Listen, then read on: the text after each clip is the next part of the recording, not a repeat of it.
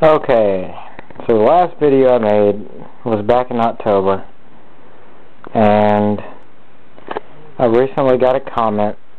Someone wanted me to show this installed.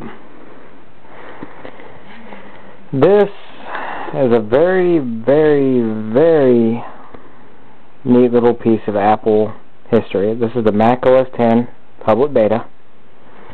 Came out in 2000, back in September, I believe. And it allowed Mac users, they paid 30 bucks. I said 31 for some reason. 30 bucks, they can get a beta copy of OS X before it even came out. That computer right there, the Tangerine iBook, I'm going to try it out on there. I've already installed it. It worked. You had to set your time before 2001. But, I'll get it installed sometime and I'll do another video of it, showing it working. So this on this on this.